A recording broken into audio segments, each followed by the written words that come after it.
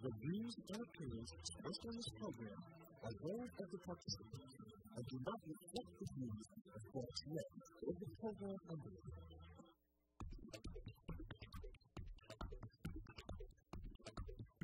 Sept.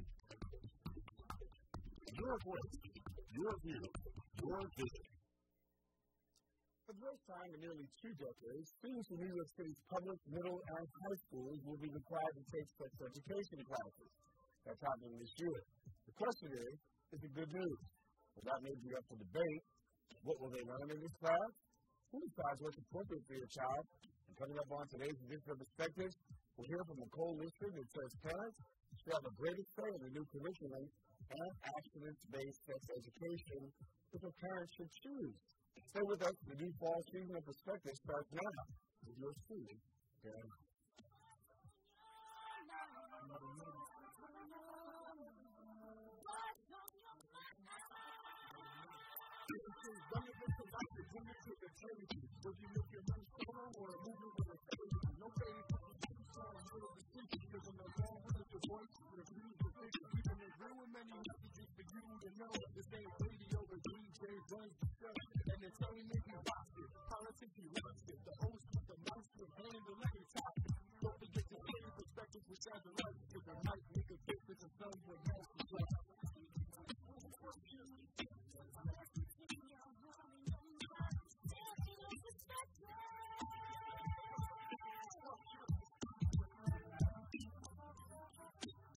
Hello, thank you for joining us and welcome. I'm Darren Hyman, your host, and remember, if you want to catch some past episodes of Perspectives, all you got to do is log on to the web at www.bronxfed.org/perspectives. You'll see some past episodes. You'll also be able to leave your comments, share, and also rate the videos. You can also email us, and you can send us suggestions and show ideas. And certainly feel free to share your perspective about any topic with us. Well, it's been a widely debated, I should say, about what? Exactly what you're talking about, Jamie. Well, we're talking about schools that are teaching students about sex.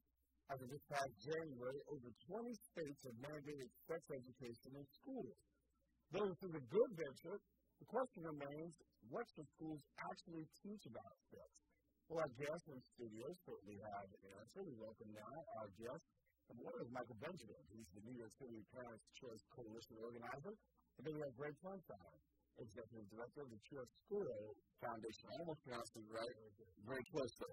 Thank you so much for sharing both with us here on Perspectives. And we talk about this, it's going to be very, very close to the heart because for a lot of parents, they're concerned about sex education. Wanting their children to have education, but yet and still, the way that New York City is presented poses some questions to you guys. I'll start off first with you, Mike. Ask you, what do you find difficult or controversial about this new sex education? It's pretty young wants to offer one curriculum, and that's the comprehensive sex education program, which more in my program, it gives a wink and a nod to teenage sex. It tells kids it's it's not part of a teenage life. If they do it, they should do it safely, use a condom, etc. We're saying that parents would really want their kids to have an abstinence-based sex education program. So we're asking the city to offer an alternative program for parents to opt out of the regular comprehensive program and have an opt-in program where they can still learn sex education but from an abstinence-centered perspective. Let's talk a little bit about this right now. So sex education is available in schools, but January something else occurs. That's right. There are currently a large percentage of schools actually offer programs like the ones we mandated. The city has been recommending these programs for a few years. And while we don't keep good data on which schools are using it, somewhere between 60 and 80% of the schools are already using these programs. But come January, it'll be mandatory to use the programs. They don't have to use exactly the programs that are recommended by the city, but they have to use programs that are what are called comprehensive programs, which means that they teach kids their abstinence, but they also teach them how to use condoms, how to use contraception, where to find it, and so on. What this mandate does not allow is a program which is abstinence-centered, a program which certainly tells kids about condoms and about their weaknesses and their shortcomings and encourages them to make the healthiest choice at their age, which is to be abstinent, which is what most parents want to do. And abstinence is a program in the curriculum that's out there. Right. There are 23 that are evidence-based that show that it has the evidence-based programs that are effective. We're probably facing a number of the other programs that are not quite as effective as abstinence-based programs. There are studies that have been done on the programs that are recommended by the city, showing that they are effective in delaying sexual initiation among young teenagers. and that they do have a certain amount of effect in terms of having kids use condoms and contraception more frequently. But there are abstinence programs out there that are at least as effective. There have been some studies that have compared programs together and found the abstinence programs to be more successful.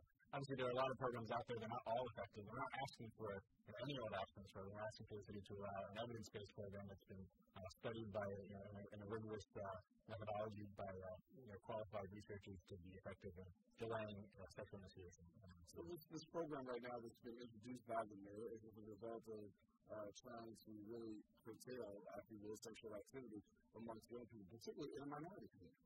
This is true. And it's clear that sexual activity among young people around the country has been on decline. Fewer and fewer young people report having had sex in high school than they did even 10 years ago. So things are moving in the right direction.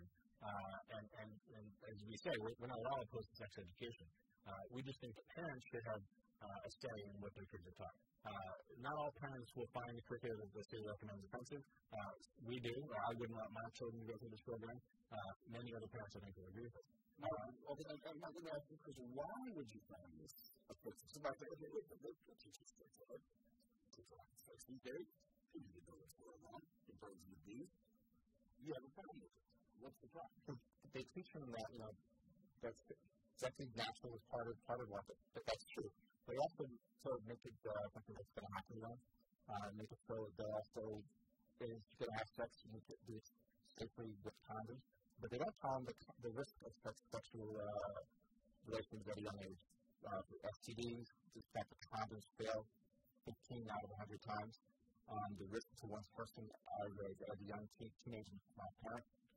Those things are not discussed. I want to look at the screen here because if you look on the screen here, it says a little bit about the mayor's approach to sex education. So let's put some clarity to this. When it talks about safe with sex, it says, let's go condom shopping. Any advice before I put the baby to the road? Safe with sex, safe sex between women. Then we talk about contraception, the pill. Where do I get it? How much does it cost? How do my parents, staff to know? And 4 kinds of condoms. The guide for consumers, pregnancy options, what about abortions or how, and where can pregnant women get adoption information. These are things that are included? Those are things that are included. And these are the questions that I guess people who have, opponents really have some strong feelings about. When it talks about men's sexual health, these are a couple of questions that are being asked, and if we correct this, stop me when I'm wrong. Is it possible to break your period? Particular so that women's sexual health, one at a time we get a GY exam, lumpy breast, and then miscellaneous looking for the cause of my low sex drive. Could it be birth control pills and being allergic to pain? Just some of the things that are talked about in this school-based sex education program. And I guess for some people, from the general onset, it's a little deep, very deep. And the American College of Pediatricians say that abstinence-based education is the best way to go for young people, and also it should also be age appropriate. You don't promise the age appropriate. Again, let me give you an example. There's a homework assignment in the high school curriculum, the program that's organized by high schools, where they're asked to go down to the local pharmacy or corner store and write down a list of the different brands of condoms that are for sale at the store, how much they cost, whether they're lubricated or not. And then, whether they'd be comfortable buying condoms with, so and so on. So the kids are going down and making a shopping list for condoms. There's another homework assignment that encourages them, or requires them, to either call or visit a reproductive health clinic. And they have a list of services they have to check off whether they provide contraceptive, STI screening, whether or not they have an emergency contraception, sterilization. It doesn't list their abortion, but most clinics that offer that will also offer abortion. And then the following homework assignment asks them to map out the route to the clinic, not from home, but from school. And it asks them, what bus did you take, what subway did you take, how did you walk there? And so it's putting kids directly in touch with the providers of reproductive health care, and they make clear, because the kids are asked also to write down the confidentiality policy of the clinic, that the parents don't need to know about this. Right. And if parents don't know this, in New York State, your child can receive any of this care from a health provider, including an abortion, without you being notified, and certainly without your permission. And so the schools are very careful to make sure the kids understand that. They can go down, they can get condoms, they can get contraception, they can get the pill, they can get an abortion, they can get emergency contraception, all without you being aware of it. And they're even encouraged to map out the route from school. And this begins at the age of 13. Yes. That program is actually recommended for 9th grade. So that's more or less working. Yeah, so, I mean, but still, it's kind of like pushing the envelope a little bit. What would you guys like to see happen, ideally, in this particular situation? Obviously, January is coming around the corner. If we did have an ideal situation, what would it be? Like parents and to go to our website, learn about the curriculum, visit their school principal, talk to her, and tell them what they want from sex education for their child. To know what the curriculum is, to see it, view it, and see whether or not it matches their own particular views. And for parents to become more involved, children, young people want to hear from their parents. They want guidance from mom and dad. So mom and dad can't just feed their authority to school. Because the schools are not going to do the same sort of thing that parents would do for their sons and daughters. And children really want to hear from their moms and dads. So as we talk about this, we heard a little bit about opt-out policy. Right now, as you said, in January will be mandated, but then there is this opt-out policy. Let's go over the opt-out policy and what are some of the options that parents have? Under New York State law, any parent can opt their kid out of any sex education program if it's offensive in or to their religious belief. So if it is, you're certainly welcome to opt your child out. You know, I would say we have a sample letter that opt your child out.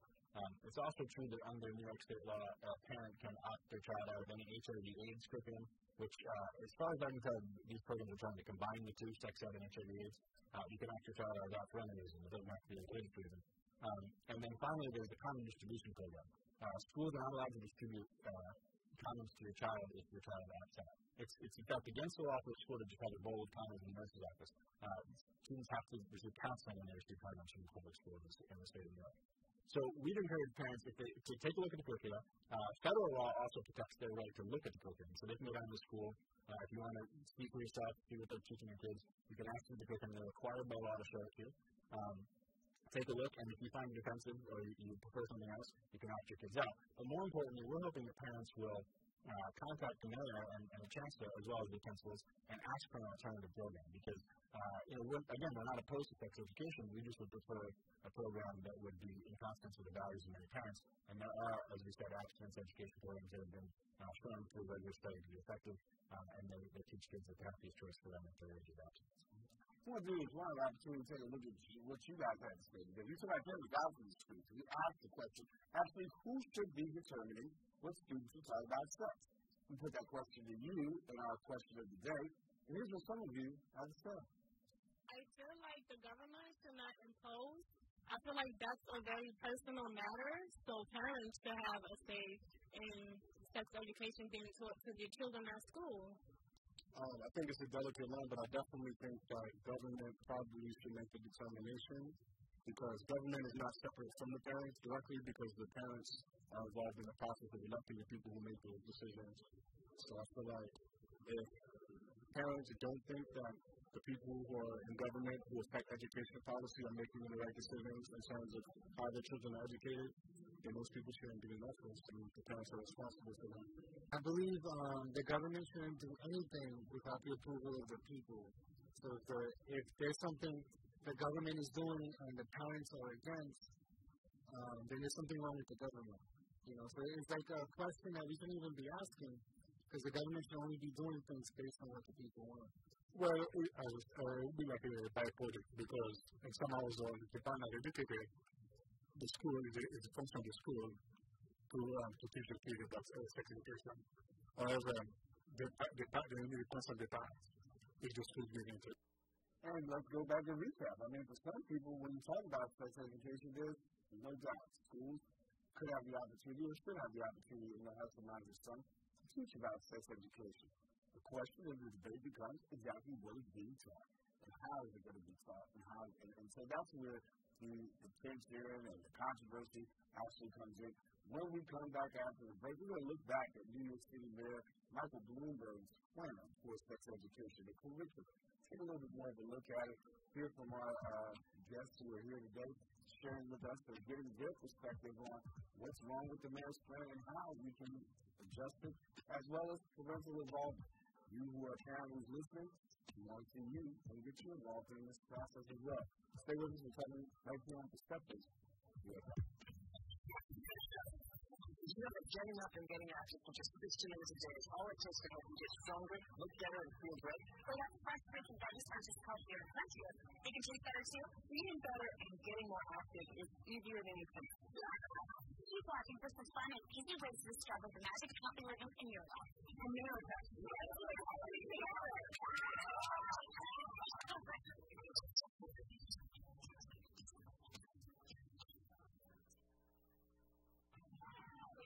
Hey, Mom.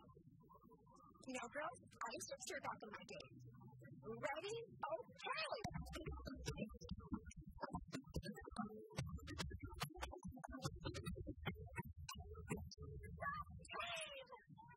That was amazing.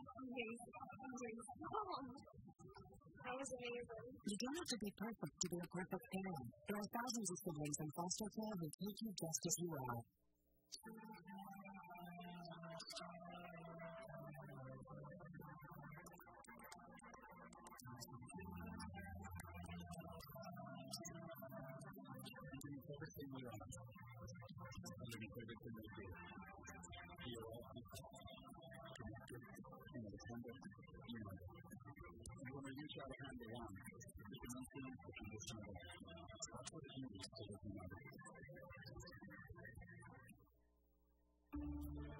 The magic of daily life uses energy wisely.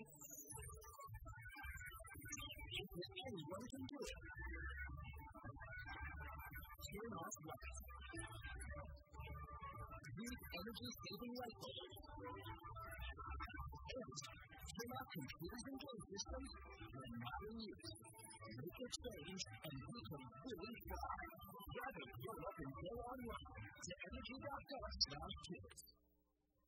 And welcome back to Perspectives. Dan and Jaime here with you. We are talking about the topic of sex education in both the middle and the high school. An ongoing debate as to the curriculum, what's actually being taught, are parents in agreement with it, or even elected officials in agreement with it. Our guests here today have been sharing a little bit and talking about the mayor's approach to sex education. And as we started before the break, we heard from actually some people on the street who say, government, some people say, the government has no business doing this, putting out what should be. And then there's other people who say, listen, when it comes to education, we need to have that kind of education. So I guess looking at it from the perspective of knowing that education is necessary, it's really about, from you guys' perspective, informing the parents to let them know what's actually being taught. What's being taught and what they want taught. And most of the parents want actions-based education taught to their child. Also, the mayor's program stems from his Young Men's Initiative program. He wants to stem the tide of rising rates of teen pregnancy and young men becoming fathers while they're still in school. But the best way to do that is through actions. It's not about wearing a condom. It's about making a choice not to have sex, not to push a young girl into having sex and then having a child. Those are the things we want to avoid, and the best way to do that is to ask this program teaches children more than just how to put a condom. Teaching them about character development. Teaching about how to be a proper boyfriend or girlfriend, how to treat your partner with respect. Those are things that such a program would be about. Is there a lack of understanding on the part of parents right now as to what exactly the curriculum is? Or you think you can just speak and say, okay, well, sex ed, we have that in school, sex ed is out there, and really not just knowing. Is there do you really feel there's a strong lack of understanding of what is actually being done? I do think so. I think that there are probably some parents who don't have any problem with joining the curriculum, but I think that there are plenty of parents who find it offensive. The curriculum don't necessarily represent the values of the parents. And it's true, as one of the gentlemen said on the street, that the government has a responsibility for education. Obviously, they have a stand it. But it's a partnership between parents and government. And it's important to note that there's no legislation here. There's no public hearing. This was just a mandate from the mayor's office. This was not subject to legislative process. So there's been very little opportunity for any feedback to be given about this. There was no debate, and there was no public hearing. So all we're asking for is an alternative so that some parents can do something else. And I mean, you can look at the curriculum. It's required by law that the schools don't do. There are things in there that we think parents should be supported. For instance, they talk about the fact that sexuality is a normal and healthy part of life from birth to death, which is a notion that may not be too, many parents may not be too comfortable with. And they tell the kids that only they are the ones who can decide when they're ready to have sex. Meanwhile, most parents think that kids should be abstinent at least until they're adults. So, if you were to look at the curriculum carefully, you might find that it's not really presenting your values, but different values. And we're just asking the school system to allow something else. And you guys will be raising awareness to the press conference for them. That's right. Yeah, on Tuesday at noon at City Hall, we want to gather some parents together. We had a press conference in August when we first learned about the mandate to raise some awareness. But it was sort of presented as this old culture wars thing, where there's people who want abstinence education, people who want comprehensive. And people think that comprehensive education means they teach kids how to put on a condom. But we want to highlight the fact that there are things in the curriculum that a reasonable person could find offensive. Obviously some parents will think it's fine to have their kids for homework go down to the corner store and catalog the condoms, or to go visit a clinic. Maybe some parents think that's fine, but I think other parents won't find that to be okay. The curriculum, the middle school curriculum refers kids to a website called goaskalice.com. I find it absolutely horrendous that that's the case. The website is full of things that are totally offensive to me. Some parents will think that's fine. We just want parents to know and make an informed decision about whether or not they think this is what their kids should be taught in school. And if they think it's not, I think they deserve an alternative, because it's not fair to have these kids opt out, which the parents have the right to opt their kids out, but then what? They're going to go sit in study hall, and they do need to learn tools, and they do need to learn information about how they can protect themselves from sexually transmitted diseases and from pregnancy by any accident. Mike, you're a former elected official. What do elected officials think of this particular matter right now? I can't speak for every elected official in New York City, but I think those who want the interest of the constituents, they should push the mayor into having two curriculum. One is not that active program for those who are an abstinence-based program. And that way you have that choice, and that's important. Everybody can do that if you really want to represent their constituencies. But I also want to mention to you that we also have support from two organizations even here in the Bronx. We have the North American Islamic Center Sheikh Zainab here in the Bronx, as well as the Word of Life Church International here in the Bronx as well. But they'll be joining us hopefully at the news conference next week. So it's not just Greg and I and others who are doing this. It's community-based. We're involving parents, and there are a couple other groups that we have involved in this coalition to make sure we can get the word out. But it's not about stopping sexual education. We want to have it. We want to make sure it's abstinence-based, and the parents also have a say.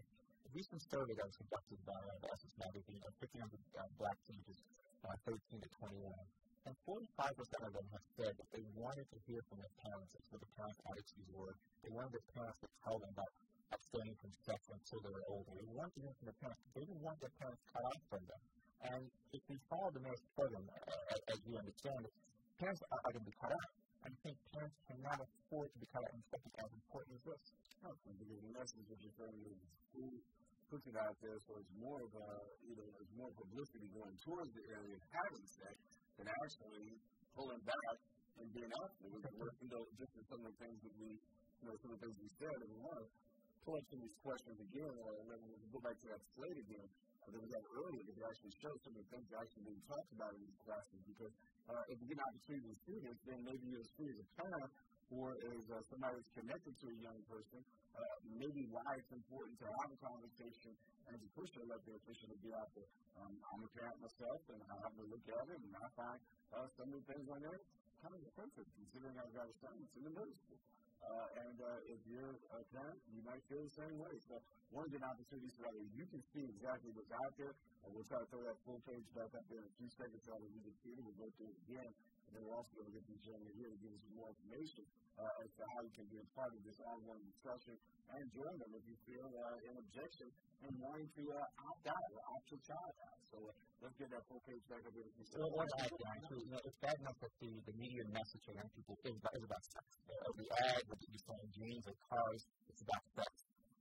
So we need to hear from responsible adults, their parents especially, and continuing in school about the necessity of avoiding teenage sex. It can have bad consequences, not just being a teenage parent. It's STDs. It's limiting your choices early in life. Those are the kind of things that parents have to discuss with their child. And this schools also discuss those kinds of things. And not just tell them you can protect yourself from AIDS, HIV, or STDs by using a condom and avoiding pregnancy that way. It's about the only thing that really works is abstinence and having a life plan that you have. In a recent Sept magazine article about the life of teenagers, a 13-year-old boy said he advised parents that they should put their daughters in sports because girls that involved in sports are focused. They don't have time for boys. They don't have time for having sex. And so if a 13-year-old boy can have that as advice to parents, I think parents need to hear it and do that sort of thing with their child. Let's take a look at this again. If you want to see things about Michael's son, let's take a look at some of the things that are actually being said. Greg, let's just, go down there. When you hear from doctors, when we talk about safer sex, let's go condom shopping. Any advice before I put the rubber to the road? And when you hear this, what do you think? Well, it's actually the case that in any individual instance, a condom will reduce your risk of pregnancy and of an STD. But, the idea that you're making kids very aware of where they can get condoms, how much they cost, what kinds of brands are available, it seems to me that it's at least tacitly endorsing, or it's assuming that they're going to engage in sexual activity. It seems to be a message to you, look, a condom will reduce your risk, but it's not going to prevent it. It only leaves 85% of victims, a 15% failure rate for condoms. You can't avoid pregnancy completely, you can't avoid STDs completely, and the best way against them is to be teaching kids where they can find condoms and having them list the brands that are available. It seems to me to be encouraging, or at least endorsing the idea that they're mature enough to have sex. And you got the condoms on one side. Let's go back to the screen on the other side and take a look at this again, because we want to talk about contraception. And there's a thing about contraception on there that we want to be able to address. And so you talked about the marriage on one side, contraception, talking about the pill. Where do I get it? How much does it cost? So here's the problem that I think many of these parents I'm raised with. And parents have to know. And the answer is absolutely not. In New York State, you can go down to a clinic and get a prescription for the pill, and your parents don't know. You can't get aspirin from the nurse at school, but you can go get the pill at Planned Parenthood, and your parents never need to know. That is not something I think most parents would agree. They want to have a conversation, even if they think their daughter should be on the pill, and they're okay with that. They want to have a conversation with their daughter. And I would encourage parents, to do so. In our day and age, kids need information from their parents, and I would encourage you to seriously consider how you can help them consume this area. So parents and grandparents that you've been watching this show, we encourage you now to be a part of this process. On Tuesday, there will be a press conference down at City Hall. And for more information, what do people need to do? Go to our website, nycparentschoice.org, sign our application, download our letter, template from the Sept and the Chancellor Walcott, and also to visit and talk to the principal, learn what the curriculum is, and then demand an alternative asking-based education program. So if grandma and great-grandma are a little computer slow, they can just walk down to the school and make some fuss. Ask the curriculum and tell the principal what they want, and have it percolate up to Chancellor Walcott to have us institute this program. Great, final instructions? Yeah, the website, NYC patientsrights.org, I have a couple of websites. NYC Patients Choice, NYCparentschoice.org, and you can get information, and you can contact the mayor and find out that way. Michael, thanks so much for coming out. Great. Very informative, very informational, and we encourage our parents out there, grandparents, and also our young people listen, pay very close attention to what is going on in school. And as you see, it's a highly controversial and debatable topic, and if you want to find out more information, of course, stay tuned to our website and stay tuned to this show. We'll continue to bring you more information in the coming weeks as we get closer to January. We want you to be very updated and informed in regards to the information. You do know the website is called www.nycparentschoice.org. We encourage you to go there and visit it. And as Michael and Greg said, if you're a parent and you can't get to the website, you can always get down to the school. Grandma, grandpa, grandfather, get to the school. Ask to see the sexual education curriculum. And if you have some questions about it, or if you have some objections to it, make sure to make a voice heard and share your perspective. That about wraps up for this edition of Perspectives. I'm Dan Harmon, encouraging you to share your perspective with somebody else, because you just might know the difference in their life.